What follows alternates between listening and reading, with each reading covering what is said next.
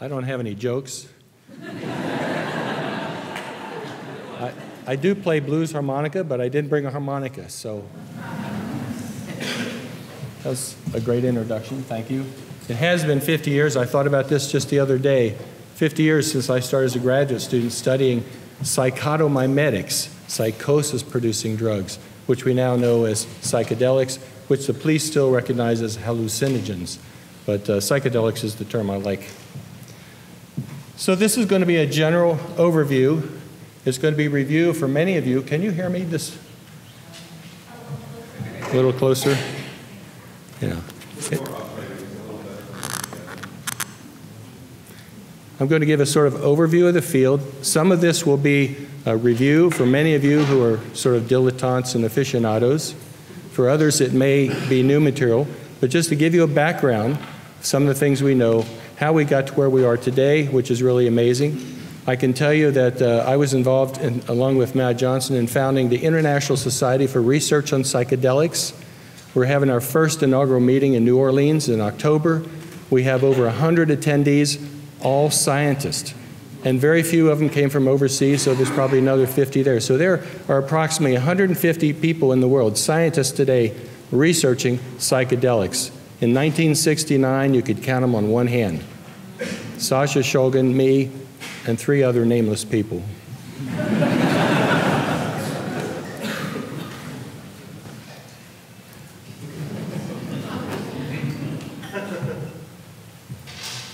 So this is an old cartoon from a Playboy that was sent to me by a psychiatrist probably 30 years ago. That was the perception of psychedelics. They give you bizarre visual things. That's all anybody thought about them. But the actual definition, this is a legitimate definition that was in Goodman and Gilman's Pharmacological Basis of Therapeutics, which is the pharmacologist's Bible, so to speak, written by Jerome Jaffe. The feature that distinguishes psychedelic agents from other classes of drugs is their capacity reliably to induce or compel states of altered perception, thought, and feeling that are not or cannot be experienced otherwise except in dreams or at times of religious exaltation. You won't find a definition of any drug class like that anywhere else. Dreams, religious exaltation, and this is consistent with the history and it's what we know about them today. So this is a legitimate scientific definition. You can quote it in a scientific paper. So let me talk briefly about some natural sources. We all know about mushrooms, various species of psilocybe found worldwide. We know quite a bit about them. The principal active components in there are psilocybin and a little bit of psilocin. Psilocybin, where this R group is attached, is a phosphate group. It's very stable. Samples of psilocybin made by Sandoz are stable for 50 years and still good. But in the body, what happens is there's an enzyme that cleaves off the phosphate to reveal an OH there. And psilocin is the actual active species, or as Albert Hoffman would have pronounced it, psilocin. We first learned of these in 1957 when a banker, an amateur mycologist named R. Gordon Wasson, traveled to South America and had an experience with a shaman there. We knew in South America there were all these mushroom effigy stones, which represented something. We weren't sure what until the mushrooms were actually discovered. This is Maria Sabina. She was the curandera that R. Gordon Wasson had his experience with. And so his experience was written up in Life magazine, these mushrooms that cause strange visions. Now, how long ago did we know about mushrooms? We're not really sure, but we know that in the ancient Indian literature in the Rig Vedas, there were hymns written in worship of a substance called soma. We don't know what soma was, but in 2009, there was this textile weaving that was excavated in a tomb in southern China next to India. And in this weaving, there's obviously a mushroom here. This is a priest. This is some sort of religious ceremony. And this, according to the authors, looks like Psilocybe cubensis. Now, he wasn't holding this mushroom out as a dietary supplement. This was a religious ceremony. And it's a Zoroastrian ceremony. So it goes back to the time that soma probably existed. We drank soma. We became immortal. We came to the light. We found gods. That sounds like a mushroom experience to me. And then in ancient Greece, for 2,000 years, there was a ceremony in the village of Eleusis, 15 miles outside of Athens. And every year, any adult who had not been convicted of murder was privileged to attend that all-night ceremony. It was held in a building called the Telestreion. And there were attendants, there were candles, there was chanting. And they drank a brew called kykeon, which is dispensed out of this container in the middle. These were little offerings of grain and so forth in the outside, but it was dipped out of the brew in the middle.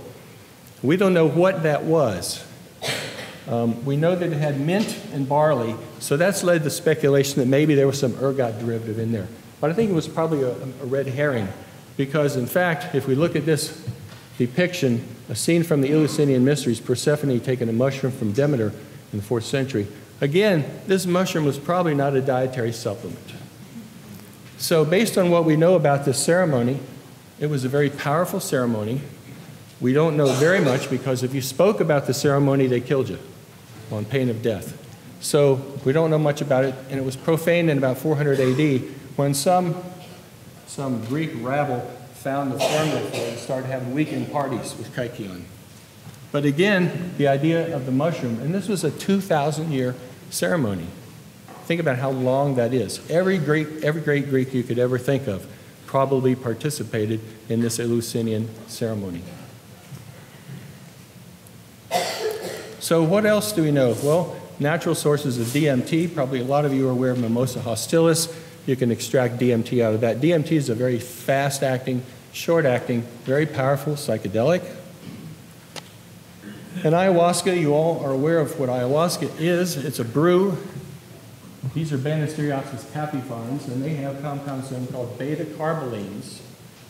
And beta-carbolines block an enzyme called monoamine oxidase in the liver.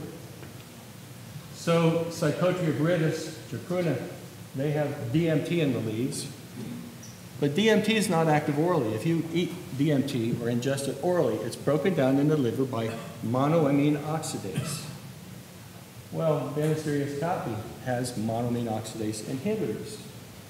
So if you beat these vines up like this and boil them with Psychotria leaves, boil them for a long time, it extracts out the DMT and the beta-carbolines, and now you have a brew called ayahuasca, which is essentially an orally active form of DMT.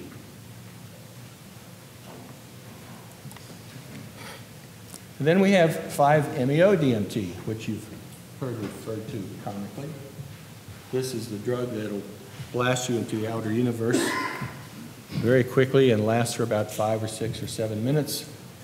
It's also in the Varroa snuff. They take the bark of this tree and scrape out the red inner bark and they make a snuff. If you ever saw the movie years ago called The Emerald Forest, you saw Indians using this. One Indian blows it up into another Indian's nose, and the Indian who gets it blown in his nose just collapses in a fit of ecstasy. This is extremely powerful. In my opinion, one of the most powerful psychedelics that's out there. With DMT, if you take DMT, you sort of know you're still there while you're watching the fractals and things. But with 5-MeO, you're just free-running consciousness. There's no awareness of who you are. You're just following the experience along. Extremely powerful, but very short-acting. People who smoke 5-methoxy-DMT often talk about going into the light. Peyote is a substance that's used by the Native American Church. They have protection under the Religious Freedom Restoration Act to use peyote in their ceremonies. If you possess it and you're not a member of the Native American Church, it's illegal. And it has a simple phenethylamine called mescaline. It's a 3,4,5-trimethoxyphenylethylamine. Sasha Shulgin and I made many hundreds of analogues of mescaline because it's the simplest compounds to synthesize. So there's a lot known about mescaline. All of these compounds work in the same way. They activate a type of brain receptor known as the serotonin 5-HT2A receptor.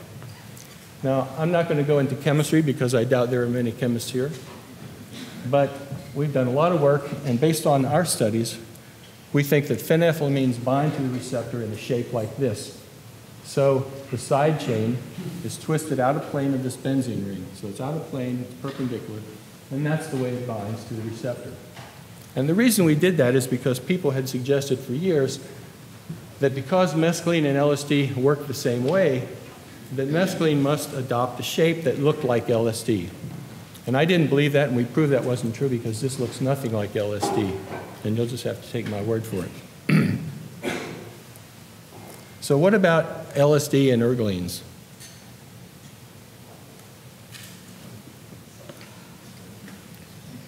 So ergot is a very old substance that's been known certainly since the Middle Ages and before. It's a fungus that infects rye grains, so wheat, barley, and this is the ergot fungus. This is called the sclerotia, and it's a sort of hibernating form of the fungus. And in years gone by, this contaminated grain, and I'll mention this, and caused some serious health problems.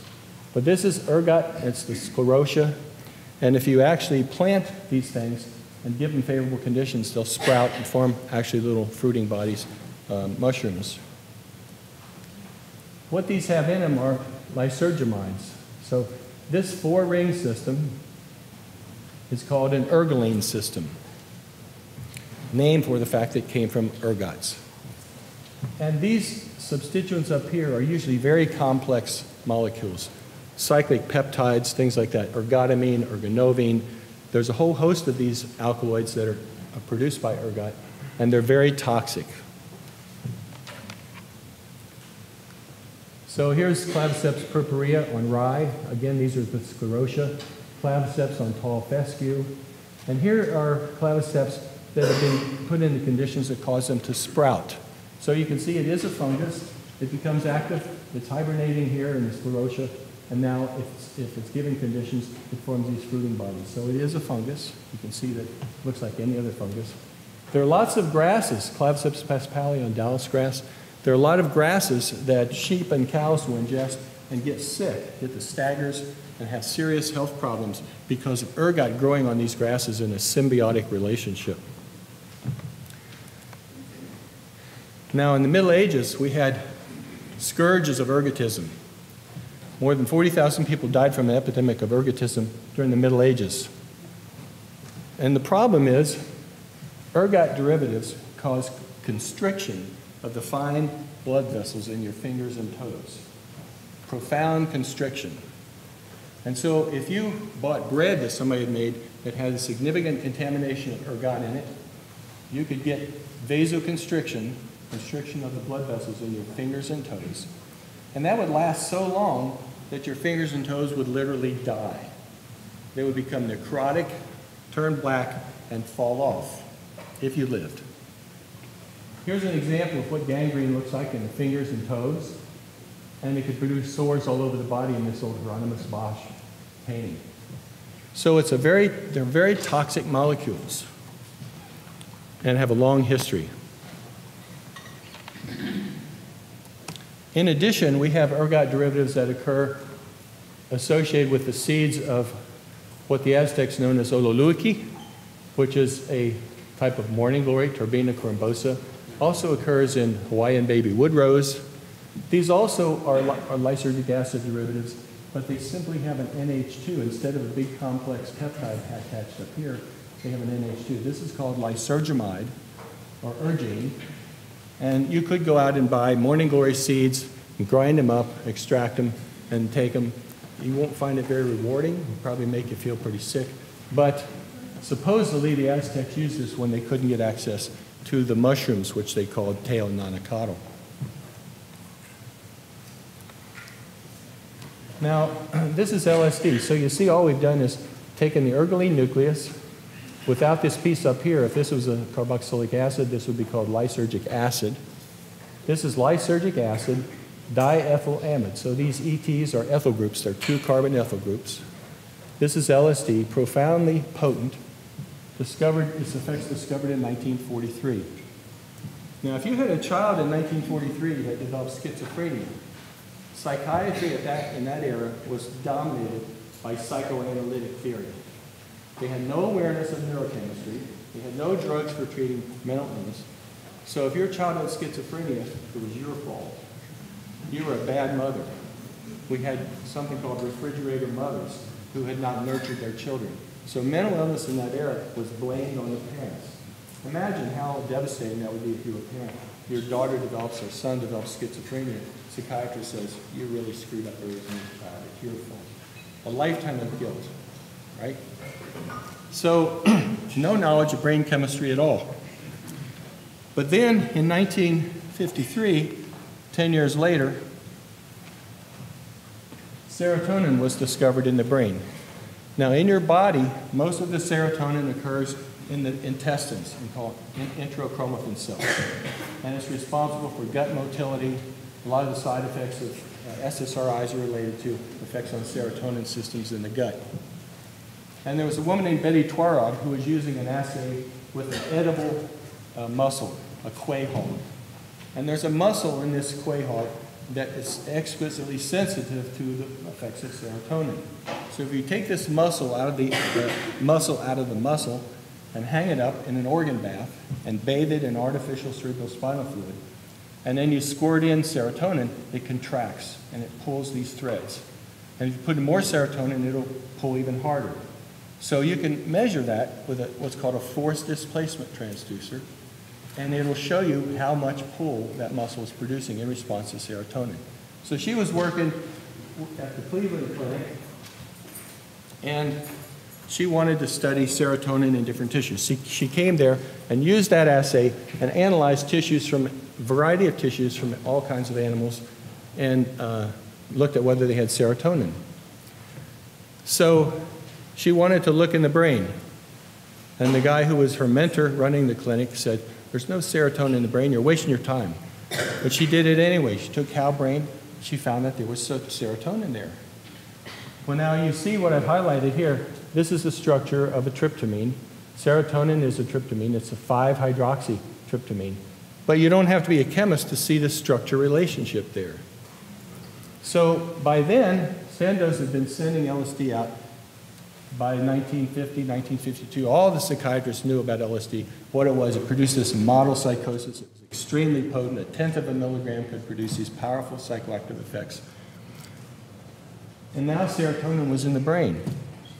So immediately, within a year, you started seeing literature appear talking about serotonin in the brain. All the literature prior to 1953 talked about serotonin in blood platelets, serotonin being involved in blood clotting in the intestines, and then suddenly they found it in the brain. So now you start seeing papers appear, and if you go look in the scientific literature, you see almost an exponential increase in publications relating to serotonin in the brain.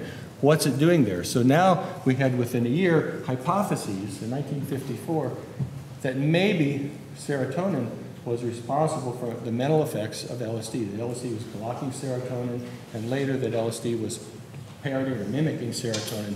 That all began with the discovery of LSD and the recognition of this tryptamine fragment within the structure of LSD. So when in the 40s we thought of people being bad parents, suddenly psychiatry and neuroscience became aware that maybe neurochemistry has something to do with behavior. And that seems really silly for us to think that way now, but that was an aha moment. And that really led to all the drugs used for treating things related to serotonin. Anti-migraine drugs, SSRIs, all that serotonin neuroscience research really was catalyzed by the discovery of LSD and its powerful effects. So how do these drugs work?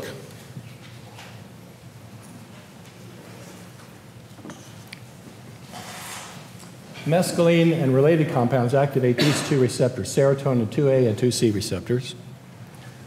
Tryptamines, DMT, psilocybin, and psilocybin, activate these two receptors, and in addition activate the serotonin 1A receptor. And LSD activates the same two receptors, the 1A receptor, and a whole host of others. So LSD is either promiscuous or has rich pharmacology, depending on your perspective. And we don't know too much about the role of 5-HT1A. 5-methoxy-DMT powerfully activates 5-HT1A receptors, but the phenethylamines don't. LSD is a powerful activator of 1A receptors. So it may be important in some way, maybe affecting the qualitative aspect, but basically the trigger that turns things on is a serotonin 2A receptor. We've used antagonists that block these receptors and block these receptors, and things that block the 2C receptor have no effect on the psychopharmacology. So we're pretty sure that 2A receptors are the target. And all the research now is focused on that. There's some research looking at some of these other receptors that LSD interacts with, but LSD does a lot of kind of different things than simple compounds. So what is the serotonin 2A receptor? So it's a member of the G protein coupled receptor family, or GPCR. GPCRs are transmembrane proteins. So here's an example, and you can imagine that the membrane, the nerve membrane, would be approximately between here and here. They're embedded in the membrane, and there's 7 helical segments. So it's a long protein, and it threads back and forth through the membrane and forms a bundle of 7 alpha helices. We're called alpha helices. Anybody here who's taken biochemistry knows what an alpha helix is. And it's threaded back and forth through the membrane, and in the inside of the membrane, it couples to GTP binding proteins. And there's a G alpha, G beta, and G gamma subunit. They're coupled to the inside of the receptor. Now, if you see pictures of these receptors, often they show them as great big things, and these are very little. The inside, these G proteins, are really the business end of the molecule. So what happens when LSD binds, if this is the serotonin 2A receptor, it fits down inside that helical bundle, and the receptor changes its shape and adapts to the molecule that's in there. And in the process of doing that, there are loops in the bottom that change their shape. So remember, this goes in and out and in and out, in and out through 7 helices. And you have these connecting loops on the inside of the receptor, from the bottom of helix 1 to the bottom of helix 2, the bottom of helix 3, the bottom of helix 4, etc. So those loops inside change the shape they have, and that alters their coupling with the G alpha subunit, and it dissociates. There's an exchange of DDP and GTP. I'm not going to go into the kinetics of all this. It dissociates, and then it dissociates from these two, which stick together, and that produces the signal inside the cell. So the psychedelic activates the receptor by binding inside the outside of the receptor, changes its shape. That leads to changes in the interior of the receptor, which then dissociate from these other G proteins. And they go on and turn on other signaling molecules within the cell. So that's the basic mechanism. This is an inactive and an active form, and these are just shown the alpha helices. So this shows that you have, at the bottom of the receptor, this pink is when it's activated. So it binds up inside here, and that leads to changes down here. The bottom of the receptor typically moves out from the receptor, and the top part moves in. So there's a dynamic process that goes on. So where is that receptor? Must be important. So here's a graduate student that failed out of our program at Purdue. We sliced his brain up, and we incubated it with radioactive ketanthrene, which is a ligand that binds selectively to serotonin 2A receptors. And the colors relate to the density. So low density of receptors to high density. And what you can see in the outer layers is this high density of binding. That's where the receptors are located. And it turns out they're expressed, heavily expressed, on the apical dendrites of cortical pyramidal cells. And I'll explain that. So here's a micrograph of a section of this cortex. This is the cortical pyramidal cell here. And you see this dark here, darkness here, and darkness here. That's the part of the dendrite on the cell that goes into the cell body. So they're expressed on the apical dendrites of these pyramidal cells, so-called pyramidal cells, because they're shaped like little pyramids. And these are probably the most important cells in your brain. They're in the cortex, all throughout the cortex. And they're responsible for high-level functioning, executive functioning, decisions. All the processing that occurs in the cortex, primarily by these pyramidal cells. They're like almost like the central processing unit in a computer. They take all the information that's coming from subcortical structures, and they somehow integrate it and produce something that we perceive as reality. And here's what the cortex looks like, stained, and it has 6 layers. So the outside of the cortex, farthest point out is L1, and then we have 2, 3, 4, 5, 6. And these are the cortical pyramidal cells down here in layer 5, between layer 5 and 6. You can see they're larger, and they have all this. The blue is inhibitory and the red is excitatory is red. So they're getting all this input and it's being processed in the cortical cells, and then they send information farther on down. So 5-HT2A receptors are located throughout the cortex on probably the most important single receptor type in the cortex. And so it's no surprise that when we start changing the electronic properties of those cells, that our perception has changed. Now, although I had lots of graduate students who volunteered to take the compounds I made, it's not something I was able to do. So how do we study them? How do we know that these compounds were actually active? So in physiology, pharmacology, if you want to know what something does, you take a drug that activates the receptor and you give it to the animal. So if you want to see what beta adrenergic blocking agent does, you give it to an animal and you find out it slows down its heart rate. Well, if you want to study consciousness, then you should use drugs that affect consciousness. So there was one paradigm that you probably are all aware of, and we couldn't use this. This is Sasha Shulgin, bless his heart. And of course, he tested them, he gave them to his wife to see if she liked them, and if they both liked them, they had a group of people that would go out to somebody's house on the weekend, and they would take them, and he would write notes about it. Those notes are in the book he published with his wife called Pical, Phenethylamines I Have Known and Loved. Is there anybody in here that doesn't have a copy of Pical or has never seen Pical? Yeah, like half a dozen people. And then he wrote about tryptamines and Tical. It's really hard to hear you. Yeah, I like to move. A lapel mic would have been great, but I'll try to contain my enthusiasm. Sorry. I get excited when I talk about psychedelics. So how did we test them? And I'm going to tell you the assay we used. It may seem a little strange, but it worked very well. We used something called two-lever drug discrimination. And this is a cutaway box. We've cut out the front and side here. And it has two levers in here. We have a house light, and we have a pellet delivery system. This pellet delivery system delivers 50 milligram sucrose pellets. Sucrose is sugar. And so they're rat candies, 50 milligram rat candies. And so we train rats to press a lever. Now in the wild, rats don't press a lever. So we teach the rat to press a lever. And then after the rat learns to press a lever in a box with just one lever, we put him in a box with two levers, and we turn one on and we leave one off. So let's suppose we want to train this rat to recognize the effect of LSD. So we put him in the box on day one, and we give him an injection of LSD, and we activate the right lever. So we turn on the right lever. He goes sniffing around. He knows about the levers because he learned to press a single lever. So he starts going back and forth trying to figure out what's going on. He presses the right lever, and he gets a rat candy. Presses the left lever, nothing happens. So he goes back and forth, and he finds out, well, if I press the right lever, I get a food pellet. If I press the left lever, nothing happens. Then we put him in on the second day, and now we give him a saline or placebo injection, and we turn on the left lever.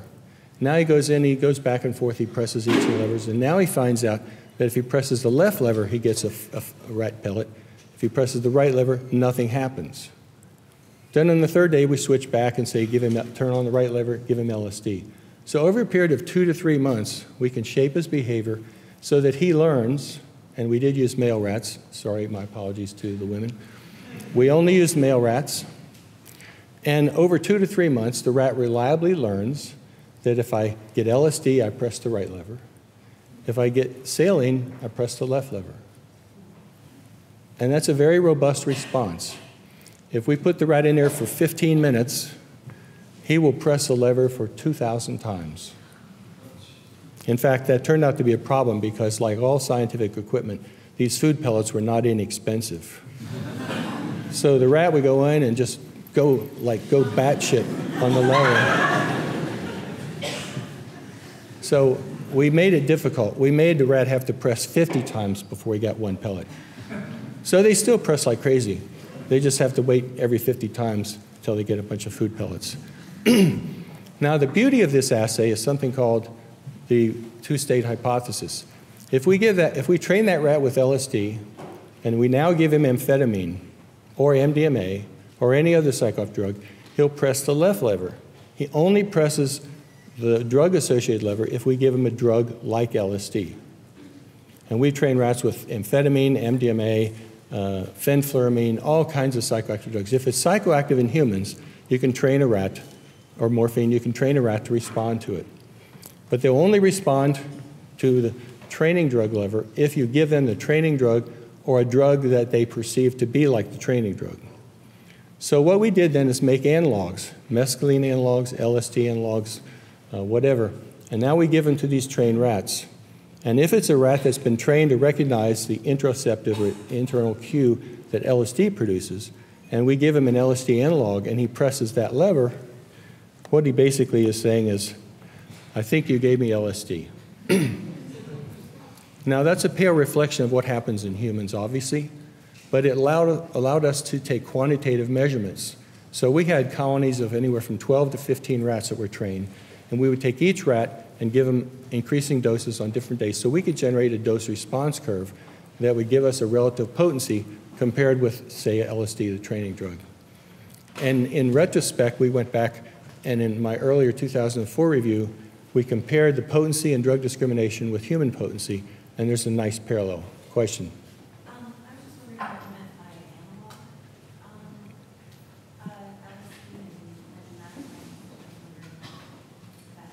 by analog. I can't hear you exactly. What was your question? You mentioned Analogues. Analogues. Analogues are derivatives of LSD. So not LSD per se, but we would change parts of the molecule. And I'll show you an example of that. Same thing for mescaline or tryptamines. So we train them on a standard drug, and then we see whether they discriminate that we gave them a drug like that drug. And there's one other assay. We haven't used this, but it was developed by Adam Halberstadt, which is a mouse head twitch, which seems kind of bizarre. Give a mouse a psychedelic, and he shakes his head. 90 hertz, 90 times a second. That's pretty fast. And you get a little burst like that. Now, normally in this assay, what you would do is take a video camera, and you have a graduate student or technician watch these mice and try to count how many times they shook their head. But what Adam did was very clever. He opened the scalp and he cemented a neodymium magnet to the skull, closed them back up, so now they have this powerful magnet on their head. And then he put them into a glass tube that had a wire coil around it. So what happens when a magnetic field oscillates in a coil? Anybody in here had physics? Generates a current. So now, vehicle, this is DOI, a psychedelic phenethylamine. No DOI, 0.25 milligrams per kilogram, 0.5, and 1. So you get a regular increase in the number of head twitches with increasing dose. So here was LSD in an assay, and you can see in time and with different doses. The advantage of this is there's no training. We had to train our rats for 2 to 3 months before we could use them. And then they were very valuable rats. We would keep them for a year or two until they eventually died. Mice don't have to be trained to do this assay. And when I started using rats, they cost about $2. When I quit using rats, they were about $50. But mice are cheaper, and they don't have to be trained. So this is a very fast assay, and this activity generally correlates with human psychedelic activity. Again, this seems crazy, but when you can't give it to graduate students, you're limited in your options, so to speak. So I'm just going to show you one of the kinds of studies that we did. So you may not know it. This is LSD, and these are ethyl groups. They're 2 carbon ethyl groups, so this is LSD. And if you change the diethyl group on LSD, even slightly, you attenuate its potency, usually by at least an order of magnitude. And that was always curious to me as a medicinal chemist because that's unusual. When you do chemistry on a molecule, usually if you change pieces of it, you'll see some decrease in activity, maybe an increase in activity, but it's usually a fairly regular process, and you can see a general attenuation as you make more and more changes. But LSD, change that diethyl group, and boy, it just isn't active. The molecule doesn't have activity anymore. So we wondered why that was. So we hypothesized that maybe there was a specific spot in the receptor where that diethyl group bound. So we made some analogues. So if you don't know chemistry, I'll just have to explain this. But this is a butyl group, 1, 2, 3, 4 carbon atoms. And this has a stereochemical center here, which we've designated as R. And this is a butyl group here, but this stereochemical center is S. It's the mirror image. And so using rat drug discrimination, here's the ED50, 28 nanomoles per kilogram of body weight for a rat. So that's a pretty potent compound. This one is almost as potent as LSD, 33 nanomoles per kilogram. See the numbers, 28 versus 33. But when we reverse the stereochemistry here, it drops off to 124. So clearly, wherever that part of the receptor, whatever the part of the drug is binding in the receptor, there's some preference for the R stereochemistry over the S. And if you hook the two ends together of this ethyl and make this 5-membered ring, which is called a prolidine, it's even less active. So it suggests that the ethyl groups have to be mobile, but they have to be in a particular orientation. So once we establish that, how would we test the idea that there was some specific place in the receptor? So here again is LSD, and these two ethyl groups, I'm showing arrows because they can swing around, they're flexible, they can move. And what we realized is if we took the ends of those ethyl groups, so if this is an ethyl here, and this is an ethyl, and if we put another carbon and hooked it together, we could make this 4-membered ring called an azetidine. And now you have 3 possibilities for where those ethyl groups are. One is they're on the same side of that 4-membered ring, or they could be on opposite sides this way, or opposite sides this way. So we could have an SS and an RR depending on the stereochemistry here. So these are space-filling models showing you, here's one orientation of LSD where the ethyl group is down and in the front and the other one's up in the back, or up in the front and down in the back. And these are the rigid azetidines.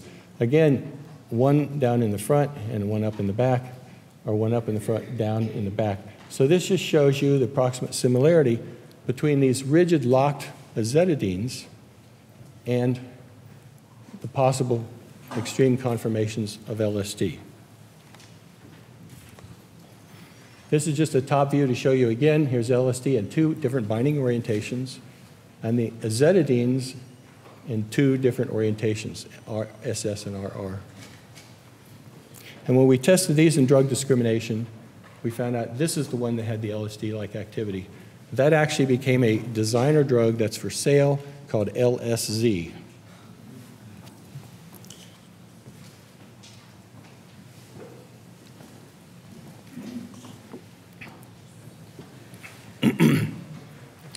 And in our drug discrimination assay, here is the ED50 in this particular day, 45 nanomoles for LSD, 25 for LSZ, the SS trans-azetidide. The cis is 115 and the RR is 134. So clearly in the animals, in the rats that were trained to recognize LSD, they saw the SS azetidine as similar to LSD. So we published those studies in 2002. And we predicted that LSD would bind in the orientation that was like the SS dimethylazetidine. And we then developed a model of the receptor. This is called a homology model, and I'm not showing you the whole thing, but this is the receptor, and this is approximately where LSD would bind, and this is where the diethyl group is.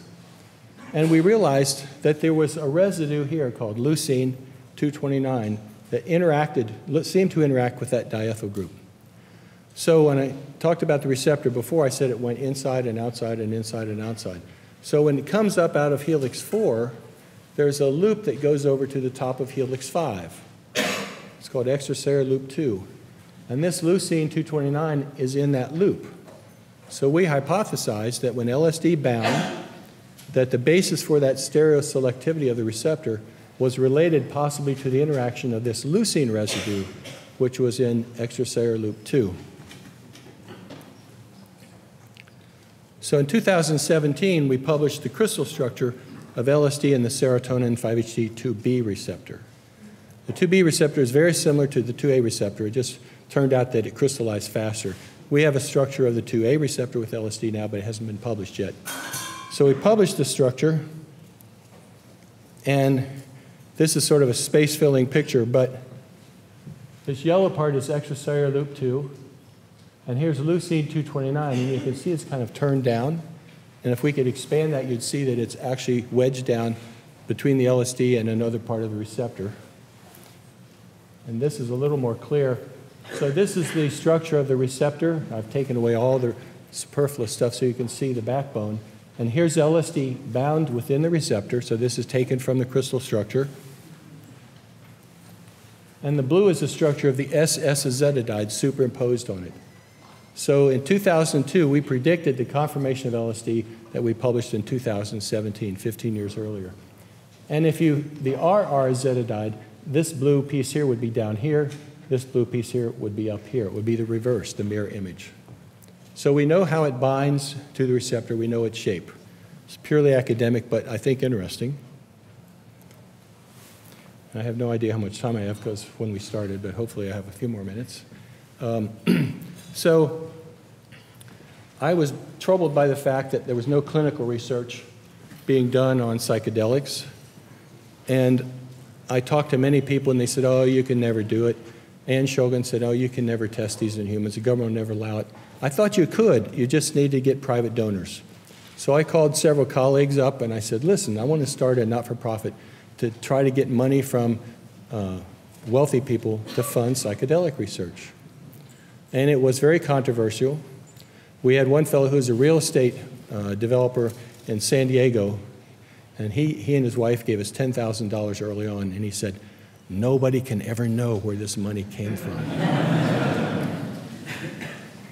So it was very difficult. We naively believed that some of the Silicon Valley people, like Steve Jobs and so forth, would just be willing to give us money because of their experience with psychedelics. We knew that in that community of the computer people and software people that a lot of them used psychedelics.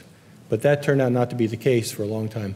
But we still have garnered $10 million to support research, which isn't a lot over that period of time, but allowed us to do some pioneering studies.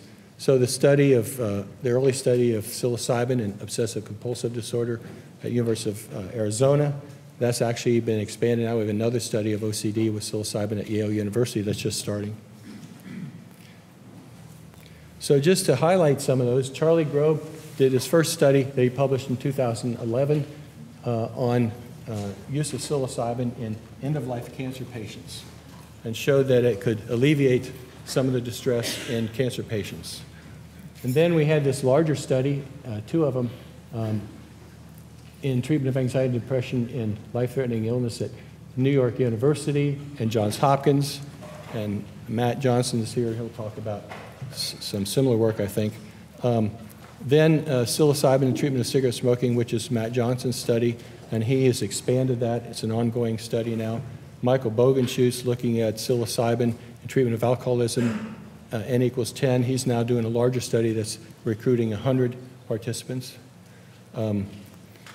We have my son studying the effects of psychedelics on gene expression and anti-inflammatory effects. He just published another paper this week. Study of psilocybin on brain functions. That's coming out of our Heffter Zurich clinic that's been run by Franz Vollenweider and is being taken over now by Katrin Preller, another neuroscientist. We have Peter Hendricks at the University of Alabama looking at cocaine, psilocybin treatment with cocaine addicts, hardcore cocaine addicts, and ongoing effects of, on behavior, psychology, and brain function. You probably know that Johns Hopkins, and I'm not hoping I'm not a spoiler here, but Johns Hopkins just was given $17 million to set up a Center for Psychedelic Studies. So this is all really blossoming very quickly, and you're seeing pretty amazing stuff with the International Society for Study of Psychedelics having more than 100 participants in their inaugural meeting. So things are really taken off. So how do these work? So traditional notions of receptor-based pharmacotherapy can't explain it. So how do we explain it? So let's see if I can make this run.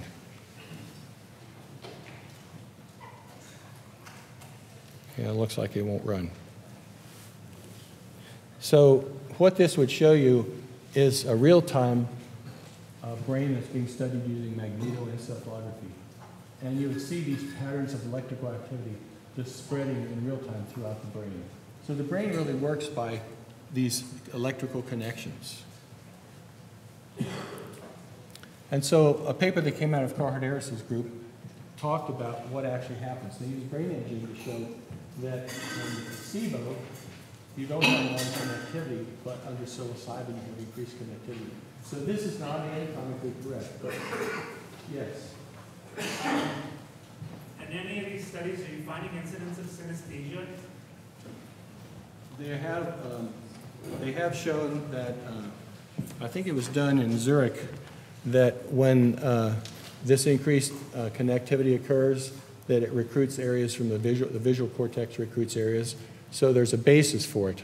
Because I'm a dancer, and sometimes on high doses of acid, I can see the beat. Did you get his photograph, somebody? You can see what? I don't mean in like an abstract, artistic sense. I mean physically, I see it coming from the ground sometimes, and it's one of those things that I wonder if that synesthesia is something that we would have been able to, harness if it was trained from being a kid, or if it's something that you could only get on psychedelics. Because there are natural synesthetes. What? There are natural synesthetes. I have a friend who's a synesthete. He has synesthesia all the time. He said when he gets LSD, his synesthesia disappears.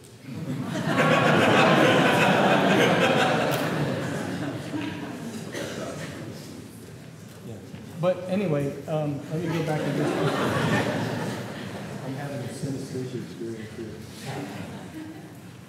These are not anatomically correct, but the way the brain works is you have anatomically identified areas in the brain, amygdala and parahippocampal gyrus, and areas in the brain that normally imagine a country full of little villages. And all the people in the village all talk to each other, and they go to parties together and have potluck dinners and everything, but they don't ever go outside the village. And then there's some huge event that goes on, and all the people from the village go out and they'll have a great big party, or there's a carnival or something. So what you have are these areas that communicate locally within each other, within the areas, that are basically doing the business they're supposed to do. And when you take psilocybin or LSD, the internal integration of those areas breaks down, and they reach out and they start communicating with all these other areas. So you have a global increase in network communication. And how does this lead to therapeutic effects? No one knows. But Robin Carhart-Harris has used an analogy that I've used before. It's like a reset. If you have a PC and you get the blue screen of death and you hit Control-Alt-Delete, that it's something like that. So if you have a part of the brain that normally is not supposed to be talking to some other part of the brain, but it does, it's called a hub failure. So that hub, or that node, is responding in a dysfunctional way. So in every psychiatric illness where they've done brain imaging, they've shown that there's hub failures, that network communication is dysfunctional. It's different areas of the brain are communicating that shouldn't be talking to each other. And in the one case where I saw a study where they looked at people that were depressed, and they gave them an SSRI, for the people that responded, those hub failures were restored, and we went back to a normal behavioral pattern, normal connectivity. So basically, after this global increase occurs, there's some kind of a reset that occurs, and then when the drug wears off, the dysfunctional hub connections have been restored to a healthy pattern. And this is going to be something that psychiatry studies for the next 20 or 30 years probably. What is it? How does this work? How does that reset things? So depression and anxiety and addictions and obsessive-compulsive disorder, how are they going? So this is going to be a future of a lot of study in psychiatry. Yes?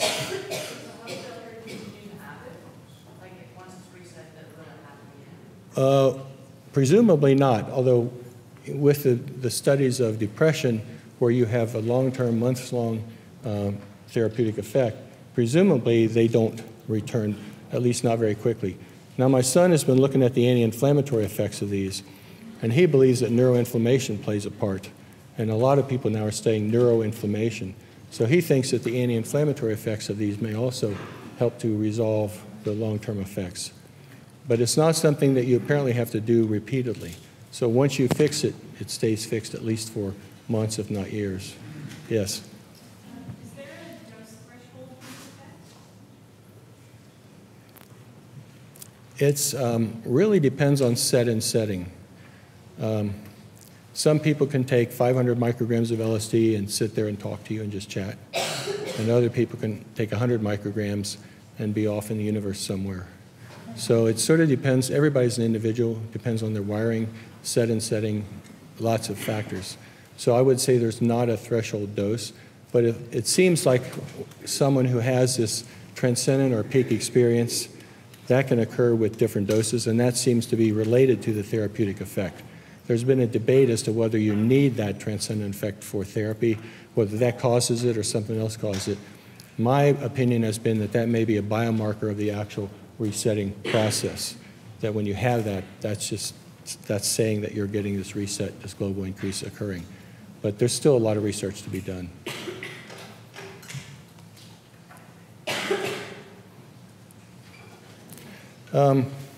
Just to mention what causes that, when you activate serotonin 2A receptors on corticopyramidal cells, they generally don't cause action potentials.